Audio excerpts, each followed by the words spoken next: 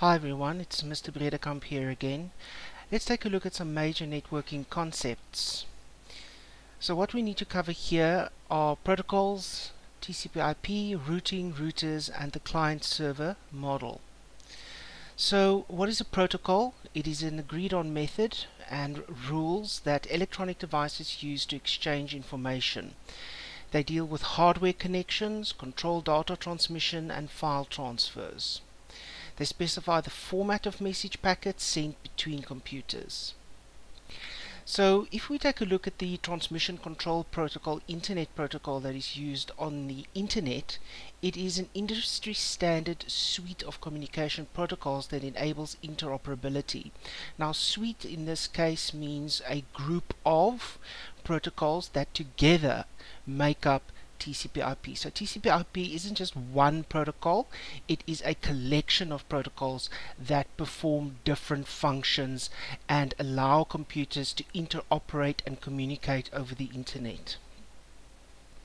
It allows the linking of devices running on many different platforms. So you can take a Macintosh and it can speak to a PC, you can take a PC and it can speak to a Unix, Linux system, all these different platforms, all these different systems, tablets, phones, laptops, PCs, desktops, anything, servers, mainframes, supercomputers, they can all talk to one another thanks to TCP/IP. TCP stands for Transmission Control Protocol, and it operates at the OSI model's transport layer. So transport in this case, think of it as a fleet of trucks, and the trucks provide transport, and you can put anything you like on those trucks. The trucks just keep going. It establishes a link between hosts and ensures that it ensures message integrity and sequences and acknowledges packet delivery. So TCP would say, alright, I'm going to send you 10 packets. Here's number 1, here's number 2, here's number 4, here's number 5, here's number 7, here's number 8, here's number 9. But there's packets missing. So TCP will make sure that it asks the sender, hey, there are packets missing, and those packets will be retransmitted. It also regulates data flow in that it will tell a sender how fast to transmit data, to slow down, or that it can speed up. Internet protocol, that's the IP bit, operates at the OSI model's network layer. It is responsible for packet forwarding. It's divided into network address and node address. A packet is a collection of binary digits sent from a computer to a computer over a network. It includes message data and control characters for formatting and transmitting. Routing is the process of deciding which path data takes. It's determined by the type of network and the software used to transmit that data. Now I just briefly want to go back to IP over here, where they say that an IP address is divided into a network address and a node address. Now, node in this case you can consider to be a single computer, and the network is just that, a network. So you can say that, well, there are many different networks, so the network address needs to point to a specific network and then a specific computer on that network. So you could say that somebody lives in Cape Town, that's the network, and they are at number 12 Adderley Street, that's the node address.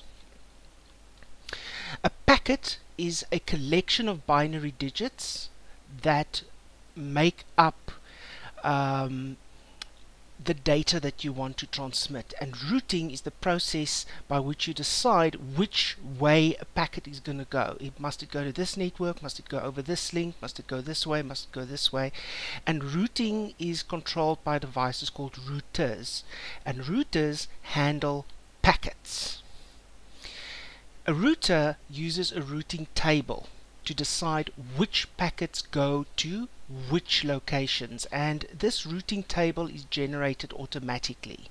So a router would know that destination A can be reached over link number 1, and destination B can be reached over link number 2, and destination C can be reached over link number 2 as well. So if it gets a packet that is destined for destination B, it knows to send that packet over link number 2, and so on.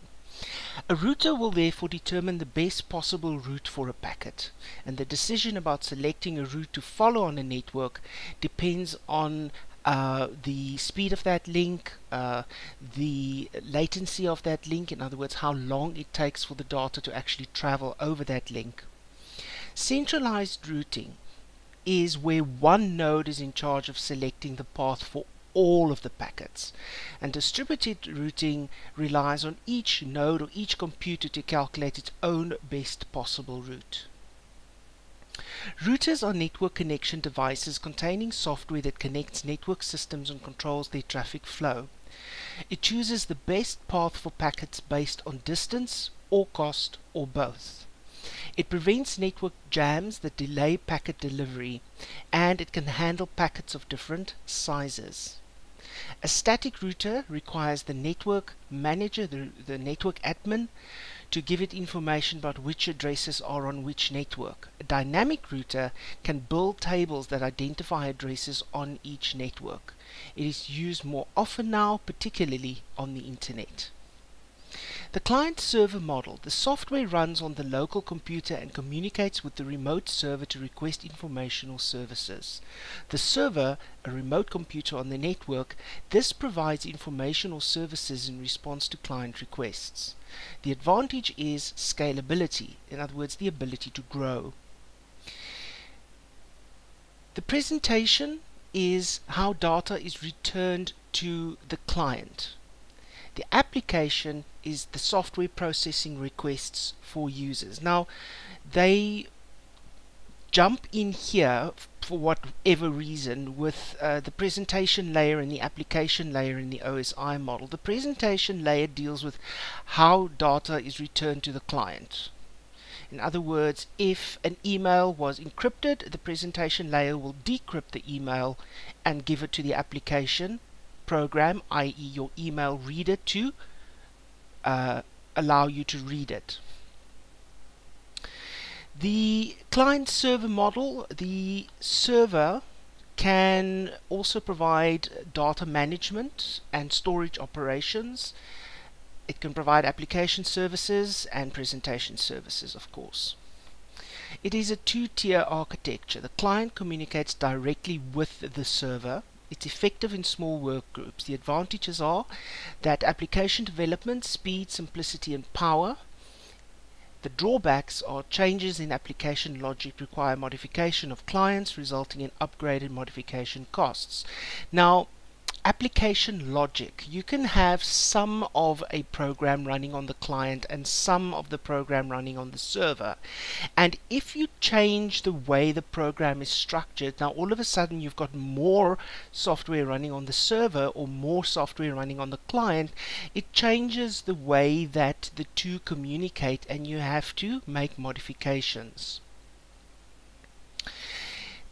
So here we have a two-tier client-server architecture. We've got a server speaking to a database management system.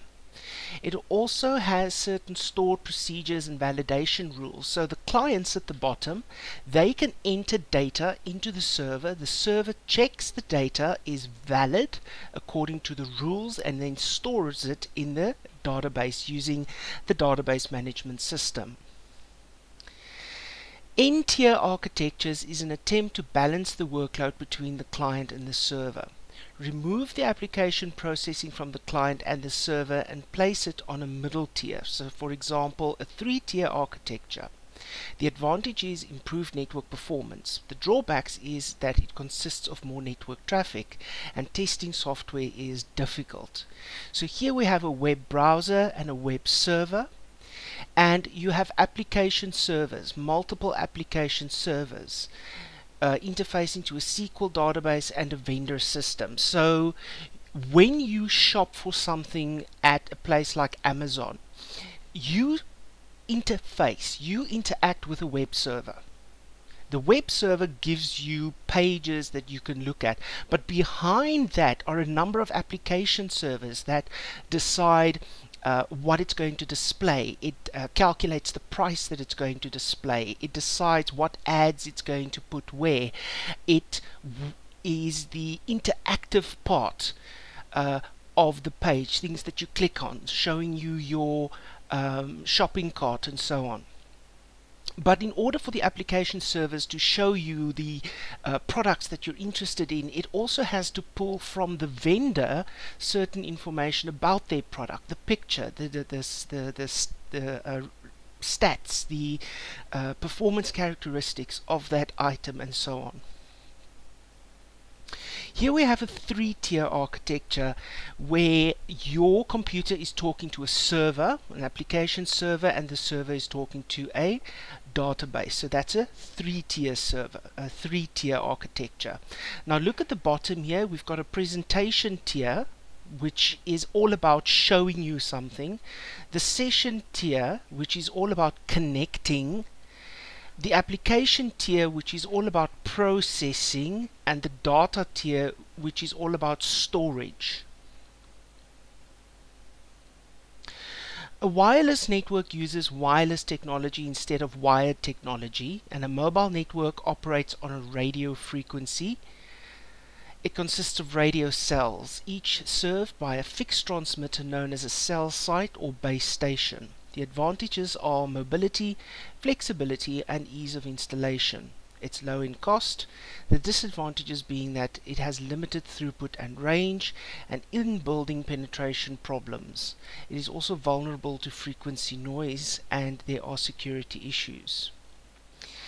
Wireless LANs is an alternative to wired LANs. They are characterized by having one owner and covering a limited area. Wireless wide area networks cover a broader area than wireless LANs. And your mobile networks, well, we continue, consist of a three-part architecture: the base station, the mobile telephone switching office, and the subscribers. The technologies are developed to improve efficiency and quality. Now, people, when you speak to somebody on a cell phone, let us just take a quick detour and make a drawing. Alright, you may have a base station over here, so let's draw a base station, and you are over here. Alright, we have a central switching office. Let's rather make that a square of some sorts, a central switching office, and you have many cells. Okay, many cells, each cell offering coverage in a certain limited area. All of these cells are connected to a central switching office or mobile telephone switching office. If you speak to somebody, alright, let's say in that cell over there, alright, so the person you're speaking to is over there, your call has to go from your phone to the local base station, to the mobile switching office, to the cell where your friend is, and to your friend's phone. So the mobile telephone switching office decides which direction your call goes. But also keep in mind that your friend can move. So your friend can move. So let's say, for example, we have a cell over here, and we have a cell over here, and we have, no, let's make that a different color. Let's make that red as well. For some reason it wants to be like that.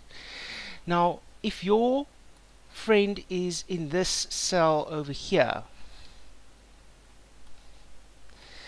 the base station tells the mobile switching office, hey, you are over here.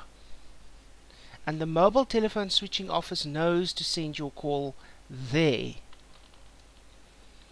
But if for whatever reason you are over here,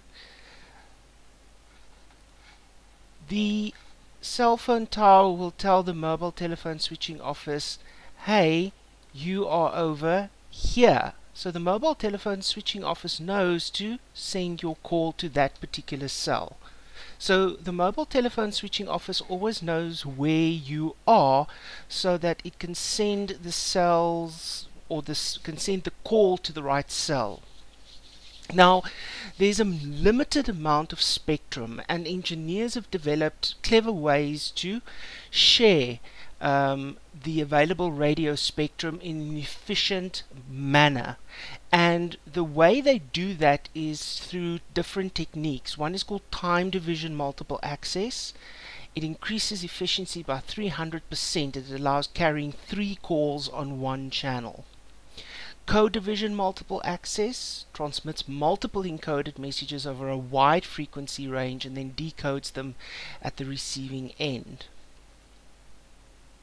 So this is what I've essentially just shown. The base station speaks to subscribers, and they can use many different kinds of devices to talk to a base station.